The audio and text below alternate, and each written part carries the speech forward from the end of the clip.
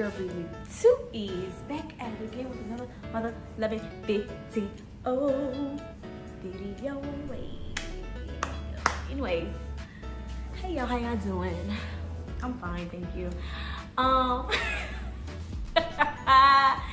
This video is just gonna catch everybody up to speed. I've been on YouTube for at least a year and some change. And I don't really know why or what happened. Main points in these videos are a life update, and that's all. Let's get into it. All right, my friends. So, all right.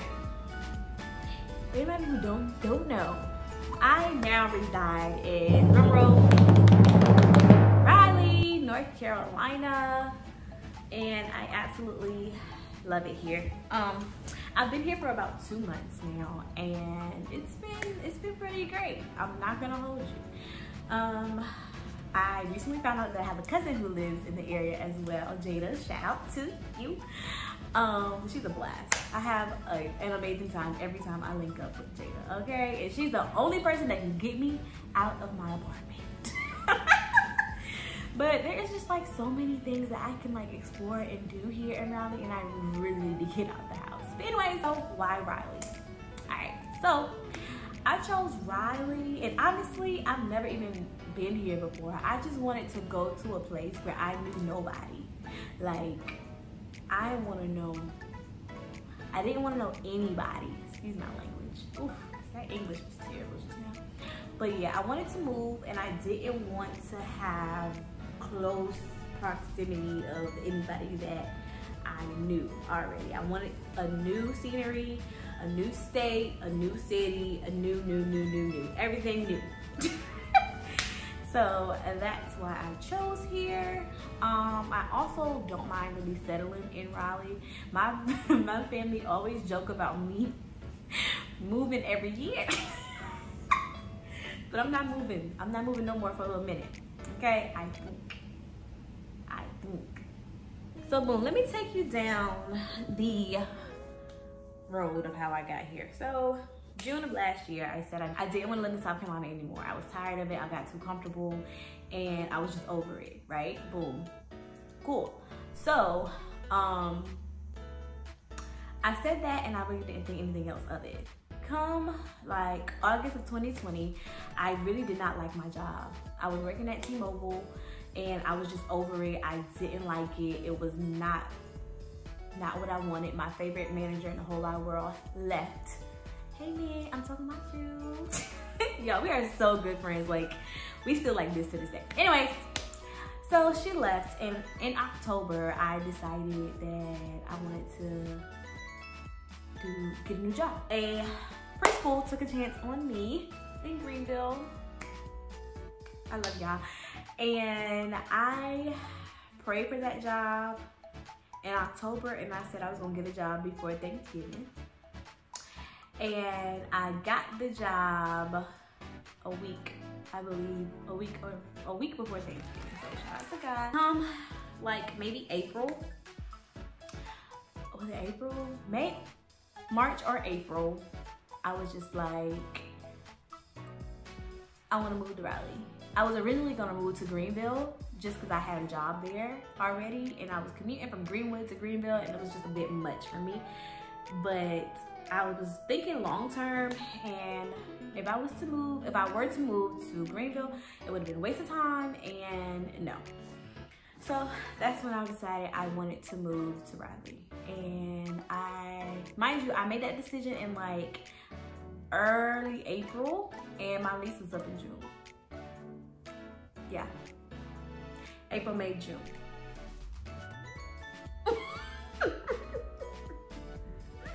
So I had 3 months to find an apartment, find a job, and go.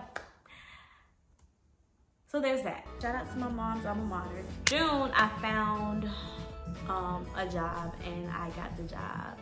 Same day I interviewed. Thank you, Lord. I love it there. I learned so much things there. Like, the culture is just so different, you know what I'm saying? So that's something I absolutely enjoy. I absolutely love going to my job every single day. So I'm gonna be sad when it's my time to go. And those of you who do not know, I'm getting my master's in school counseling, so that's like the big goal. So yeah. Anyways, so another thing that I want to talk about with, you know, this whole moving thing, that nobody prepared me for the emotional toll that it takes on you when you move out of your home state and move to a new state, new city where you know nobody. Granted, I know I said that's what I wanted. I wanted new. Like, nobody prepared me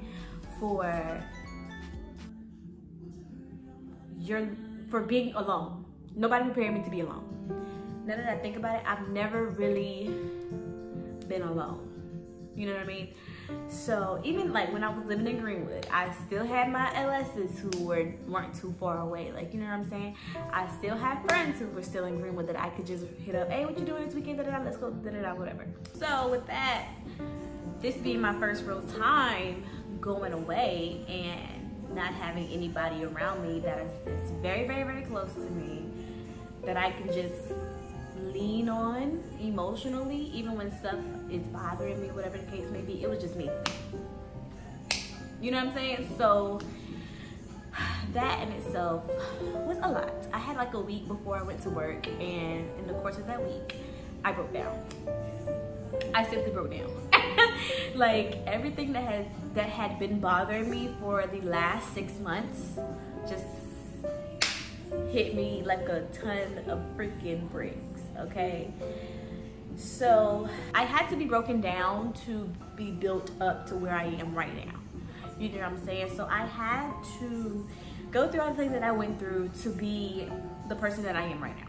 Granted, I still have a lot of healing to do, still have a lot of work to do, but from where I was to where I am now, chef kiss, baby.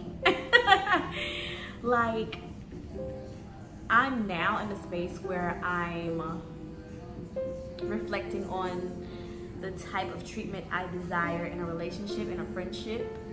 You know, anybody who's in my space, even from family. Like, you know what I'm saying? Because I was brought up to, if I'm being honest, to be seen and not heard. Like, you know what I'm saying? So with that comes a lot of people pleasing. It comes a lot of not being yourself. It comes with a lot of conformity, and there's so much to unpack. Like, you know what I mean? And being that I was broken down, I had the time. Granted, I didn't get over it in a week, but it was brought to my attention in that week span. Like, when I first moved here, I was very emotional. Like, I cried every day for 2 weeks. 2 weeks, bro. And it wasn't like a breakdown cry. Well, sometimes it was, but every day it wasn't like that. I was just so blown away to learn that I took so much for so long. I was just so blown away that I was not being myself in any aspect of my life with anybody. Actually, like, maybe 3 people have seen the real me. You know what I mean? Have seen me in every aspect.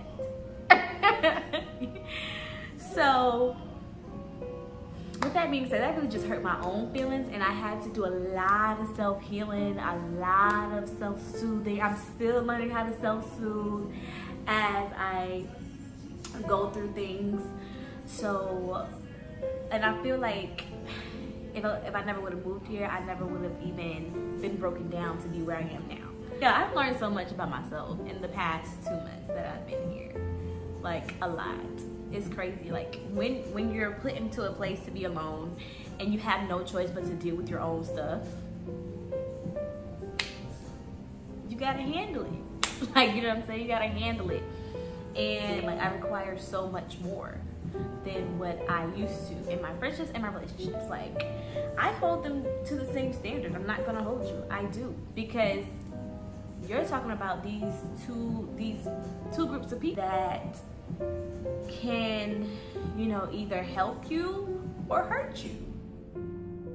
So I take these things seriously now. I may not have taken it seriously years ago, because I honestly didn't know what I required in relationships and friendships, but where I am now, we take those seriously, honey. So with that, I have to kind of reorganize my life. I've been in the process of reorganizing my life, reorganizing how much time I put into certain people, reorganizing how much time I spend with myself. You know what I'm saying? And not to be too guarded to where I can't let anybody else in. Like, you know what I'm saying? That's my struggle. I love y'all. Thank you so much for tuning in. Continue to be great and remember that you are loved. I'm out.